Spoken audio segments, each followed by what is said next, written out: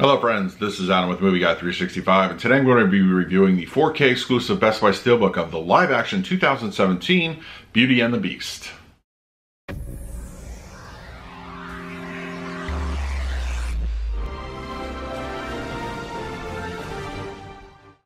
If you're new to the channel, please hit the like button, subscribe, hit that bell notification. I'll put out videos every single day. I'm also having a giveaway for a free 4K Blu Ray combo pack of Star Wars The Rise of Skywalker. In order to qualify, you need to be subscribed to this channel.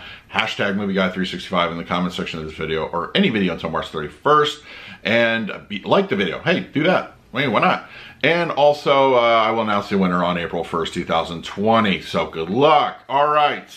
Beauty and the Beast, the Disney's live-action version of the film, is here on 4K through Steelbook and slipcover editions. I'll be reviewing the Steelbook and 4K only. The Blu-ray release included with this is the same Blu-ray that's been out for a few years now, so there's no need to go over that one again. But I'm going to be doing the picture quality and audio thoughts in just a moment, but first let's do a quick unboxing. Alright, we have the live-action Beauty and the Beast Steelbook here from Best Buy. Now, I just want to say right off the bat, I kind of prefer the artwork from the previous Blu-ray release. I'll go ahead and just show that off right here. I just love this. I think this embossed, like this one is embossed over here. I think this one would have been like an absolute winner. But yeah, I kind of dig this one a little bit more, but I'll hold on to it. But here we go. So as I mentioned, there's a little bit of embossing on the edges here. It's really nice. And then on the back, kind of the same deal with the Beast. Yeah, as you can see, it's not exactly a striking image. It's a little bit of the spine. And then the interior artwork, of course, is always nice. Artwork on the discs, as well as the inside cover. So, not too bad. It's good. Alright, so now let's talk about the picture quality and the audio. I'm happy to say that the Disney live-action Beauty and the Beast is pretty nice looking over on the 4K side.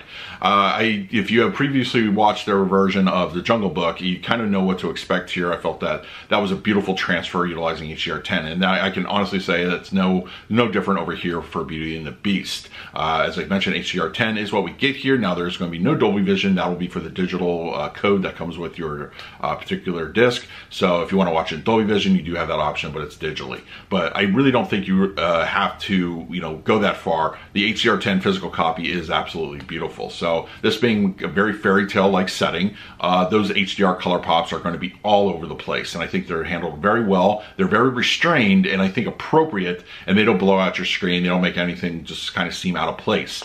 Some of the CGI elements look a little dodgy, but that's really just more or less the technology at work here. That's not any kind of knock on the Blu-ray transfer or the 4K transfer. That's just how the film is. It's just one of those things. But I think a lot of times that, especially in those darker scenes, those moments can be a little bit more seamless, and I think they look pretty good. Speaking of darker scenes, black levels are handled very nicely here. Beautiful to look at. Nice deep inky blacks. I very much appreciate that. There are a lot of dark interiors, especially at the beginning of the movie during the initial run into Beast's castle. You definitely see those little darker areas, and they're not, you don't see outlines, you see any grayness of what's behind there. So I like that. It's a very good aspect, and just nighttime scenes in general are very pleasant. Level of detail, probably one of the strongest aspects of this release. The intricacy of all the animated characters is pretty well done here. Everything from Codsworth to, Lumiere, they all bring that little extra layer of detail here that was sort of missing over on the Blu-ray side. But here, you're really just seeing a fair amount of what we can just say is just those little extra bells and whistles they put into the film to make these things look a little more real and ornate. So I'm very pleased overall with the HDR10 color presentation. Over on the audio side, it's okay. It does its job. It's got appropriate levels of bass, but it's not as strong as it could be. But that's per Disney's usual release standards here on the home format. But the immersive feel of the Atmos track is very nice. It really pulls you in. Those musical scenes, all those musical cues really are great. They kind of like just wrap you up in almost like a warm blanket. They fill the room very nicely. There's a fair amount of ambience, a little bit here and there sprinkled throughout that make use of your mid-levels and your rear speakers. And I think the height speakers, for the most part, are good. They complement the action of what's happening on screen, but they don't overbear the audio mix. Your front levels sound great. Burden of the action is up there, and I think it's handled very nicely. And your center channel does a great job. It's a really good dialogue. It's clean, easy to understand.